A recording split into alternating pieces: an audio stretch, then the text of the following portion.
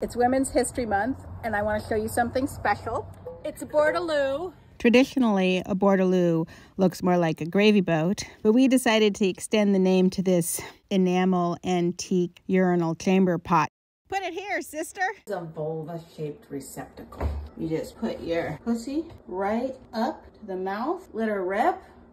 This one is made out of enamel. It's old. Historically, women wore bloomers so they could easily put this up, opening the slit of their bloomers, which are really similar to Chickfly pants. This was in a time when there was no indoor toilets. These were critical elements in women's lives to be able to go pee. You could imagine having 12 kids running around the house, you're cleaning, you're cooking, but you don't have running water, and you need to go pee. You don't want to go out in the backyard where there might be your neighbors.